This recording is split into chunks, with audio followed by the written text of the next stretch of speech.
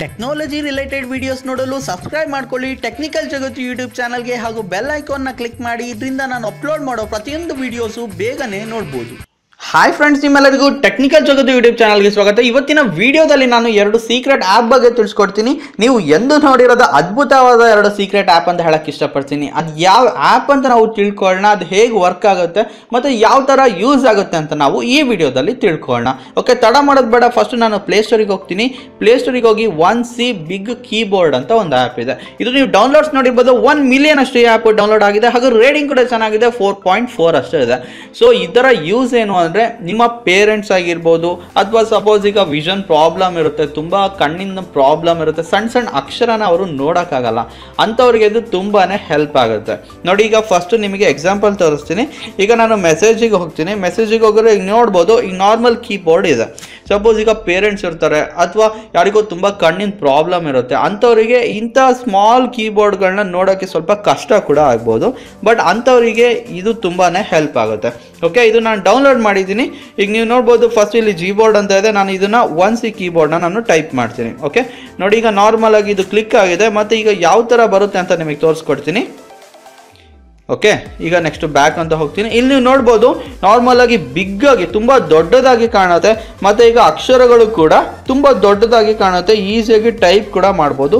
ತುಂಬ ವಯಸ್ಸಾದವ್ರಿಗೆ ಅಥವಾ ತುಂಬ ಕಣ್ಣಿಂದ ಏನಾರ ಪ್ರಾಬ್ಲಮ್ ಇರುತ್ತೆ, ತುಂಬ ಸಣ್ಣ ಅಕ್ಷರಗಳನ್ನ ನೋಡೋಕ್ಕಾಗಲ್ಲ ಅನ್ನೋರಿಗೆ ಇದು ತುಂಬಾ ಒಳ್ಳೆ ಆ್ಯಪ್ ಅಂತ ಹೇಳಕ್ಕೆ ಇಷ್ಟಪಡ್ತೀನಿ. ನಿಮ್ಮ ಪೇರೆಂಟ್ಸಿಗೆ ಈ ಆ್ಯಪ್ನ ಡೌನ್ಲೋಡ್ ಮಾಡಿಕೊಡಿ, ತುಂಬಾ ಹೆಲ್ಪ್ ಕೂಡ ಆಗುತ್ತೆ. ಅವರು ಈಸಿಯಾಗಿ ನಿಮ್ಮ ಹತ್ರ ಚಾಟ್ ಕೂಡ ಮಾಡ್ತಾರೆ. ಓಕೆ, ಇದು ಫಸ್ಟ್ ಆ್ಯಪ್ ಆ್ಯಕ್ಚುಲಿ. ಮತ್ತು ಸೆಕೆಂಡ್ ಆ್ಯಪ್ ಯಾವುದು ಅಂದರೆ ಪ್ರೋ ಸರ್ಚ್ ಅಂತ ಒಂದು ಆ್ಯಪ್ ಇದೆ. ಓಕೆ, ಇಲ್ಲಿ ನೀವು ನೋಡ್ಬೋದು, ಫಸ್ಟ್ ನಾನು ಬ್ಯಾಕ್ ಹೋಗ್ತೀನಿ. ಇಲ್ಲಿ ಪ್ರೋ ಸರ್ಚ್ ಅಂತ ನೀವು ಟೈಪ್ ಮಾಡಬೇಕಾಗತ್ತೆ. ಓಕೆ, ಪ್ರೋ ಸರ್ಚ್ ಅಂತ ನೀವು ಟೈಪ್ ಮಾಡಿ. ಓಕೆ, ನಾನೀಗ ಸರ್ಚ್ ಅಂತ ಕೊಟ್ಟರೆ ಇಲ್ಲಿ ನೋಡ್ಬೋದು, ನಾನು ಆಲ್ರೆಡಿ ಇದನ್ನು ಇನ್ಸ್ಟಾಲ್ ಮಾಡಿದ್ದೀನಿ. ಇದು 10,000 ಡೌನ್ಲೋಡ್ಸ್ ಮಾತ್ರ ಆಗಿದೆ. ಬಟ್ ಒಳ್ಳೆ ಆ್ಯಪ್ ಅಂತ ಹೇಳಕ್ಕೆ ಇಷ್ಟಪಡ್ತೀನಿ. ಬಟ್ ರೇಟಿಂಗ್ ಕೂಡ ಚೆನ್ನಾಗಿದೆ. ಓಕೆ, ನಾನೀಗ ಇದನ್ನು ನಿಮಗೆ ಫಸ್ಟ್ ಓಪನ್ ಮಾಡಿ ತೋರಿಸ್ತೀನಿ, ಇದು ಯಾವ ಥರ ಹೆಲ್ಪ್ ಆಗುತ್ತೆ ಅಂತ. ನೋಡಿ, ಇದು ಒಂದು ಬ್ರೌಸರ್ ಥರ ವರ್ಕ್ ಆಗುತ್ತೆ.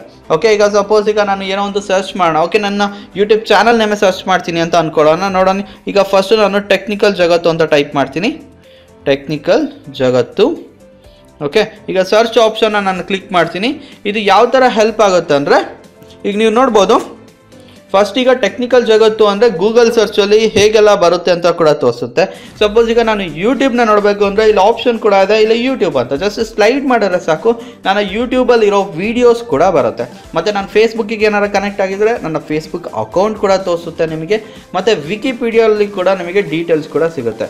ಇದರ ಯೂಸ್ ಏನು ಅಂದರೆ, ನೋಡಿ, ಒಂದು ಬ್ರೌಸರಲ್ಲಿ ಒಂದು ಕಂಪ್ಲೀಟಾಗಿ ಪಾರ್ಟ್ ಥರ ಮಾಡಿದ್ದಾರೆ. ಸಪೋಸ್ ಈಗ ನೀವು ಯಾವುದೋ ಒಂದು ಟೈಪ್ ಮಾಡ್ತೀರಾ, ವಿಕಿಪೀಡಿಯಾ ಇನ್ಫಾರ್ಮೇಷನ್ ಬೇಕು ಅಂದರೆ ಲಾಸ್ಟ್ ಆಪ್ಷನ್ ನೀವು ಕ್ಲಿಕ್ ಮಾಡಿದ್ರೆ ವಿಕಿಪೀಡಿಯಾ ಇನ್ಫಾರ್ಮೇಷನ್ ಈಸಿಯಾಗಿ ನೀವು ತೊಗೊಬೋದು.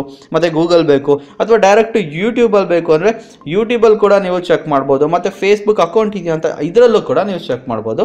ತುಂಬ ಹ್ಯಾಂಡಿ ಆ್ಯಪ್ ಅಂತ ಹೇಳಕ್ಕೆ ಇಷ್ಟಪಡ್ತೀನಿ. ಈ 2 ಆ್ಯಪ್ಗಳು ನಿಮ್ಮ ಟೈಮ್ ಸೇವ್ ಆಗುತ್ತೆ. ಮತ್ತು ಸಪೋಸ್ ನಿಮ್ಮ ಪೇರೆಂಟ್ಸಿಗೆ ವಿಷನ್ ಪ್ರಾಬ್ಲಮ್ ಅಥವಾ ಸಣ್ಣ ಅಕ್ಷರಗಳು ನೋಡೋಕ್ಕಾಗಲ್ಲ ಅಂದರೆ ಇದರಿಂದ ಕೂಡ ಹೆಲ್ಪ್ ಆಗುತ್ತೆ. ಮತ್ತು ಈ ಪ್ರೋ ಸರ್ಚ್ ಕೂಡ ನನಗೆ ಇಷ್ಟ ಆಯಿತು. ಇದರಿಂದ ನಿಮಗೆ ಒಂದು ಸರ್ಚ್ ರಿಸಲ್ಟ್ಸು ತುಂಬ ಫಾಸ್ಟಾಗಿ ಕೊಡುತ್ತೆ. ಮತ್ತು ಬ್ರೌಸ್ ಫೀಚರ್ಸ್ ಕೂಡ ನೀವು ಈಸಿಯಾಗಿ ಕೂಡ ಮಾಡ್ಬೋದು. ತುಂಬಾ ಒಳ್ಳೆ ಹೆಲ್ಪ್ ಆಗೋ ಆ್ಯಪ್ಸ್ ಅಂತ ಹೇಳಕ್ಕೆ ಇಷ್ಟಪಡ್ತೀನಿ. ಈ ವಿಡಿಯೋ ನಿಮಗೆ ಇಷ್ಟ ಆಯಿತು ಅಂತ ಅನ್ಕೊತೀನಿ. ಈ ವಿಡಿಯೋ ನಿಮಗೆ ಇಷ್ಟ ಆದರೆ ಲೈಕ್ ಮಾಡಿ, ಹಾಗೂ ನನ್ನ ಚಾನಲ್ಗೆ ಸಬ್ಸ್ಕ್ರೈಬ್ ಮಾಡ್ಕೊಳ್ಳೋದು ಮಾತ್ರ ಮರಿಬೇಡಿ. Thank you friends.